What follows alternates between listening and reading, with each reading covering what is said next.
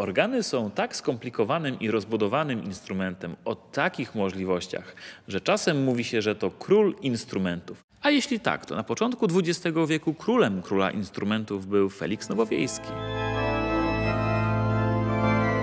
Pamiętamy Nowowiejskiego dzisiaj rzeczywiście głównie jako kompozytora.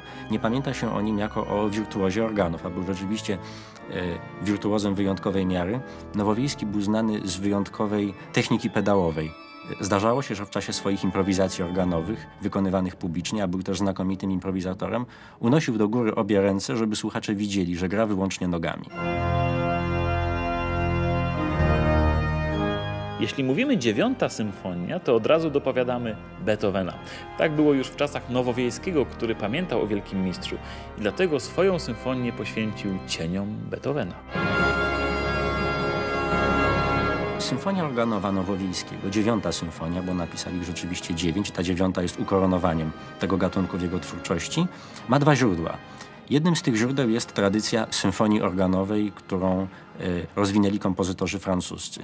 Tradycja utworów o dużych rozmiarach, o rozbudowanej kilkuczęściowej formie, przeznaczonych na orkiestrowo traktowane organy, stąd właśnie nazwa. A drugim źródłem jest polska tradycja muzyczna i melodia Bogu Rodzicy, która w tym utworze w jego skrajnych częściach występuje. O Rocie Feliksa Nowowiejskiego słyszał każdy. Ale fakt, że oprócz niej skomponował kilkaset innych utworów, może być dla niektórych zaskoczeniem. Od czego zacząć? Od oratorium Quo Vadis, a może od jednego z utworów religijnych, za które otrzymał tytuł papieskiego szambelana. My proponujemy 9. symfonię, a później jakoś pójdzie.